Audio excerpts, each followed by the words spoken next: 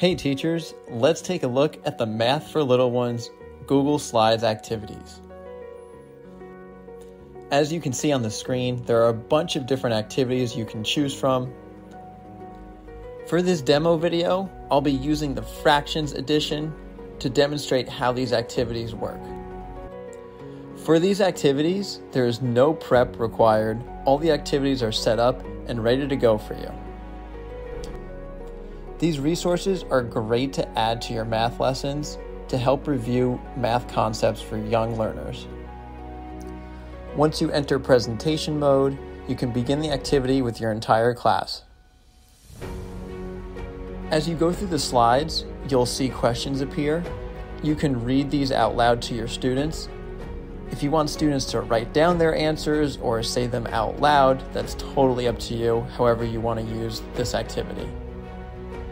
When you are ready, simply click on the screen to reveal the correct answer,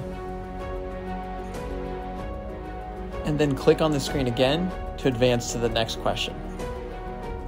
All of these activities have great visuals that go with them, which helps make the activity be more engaging and fun for students.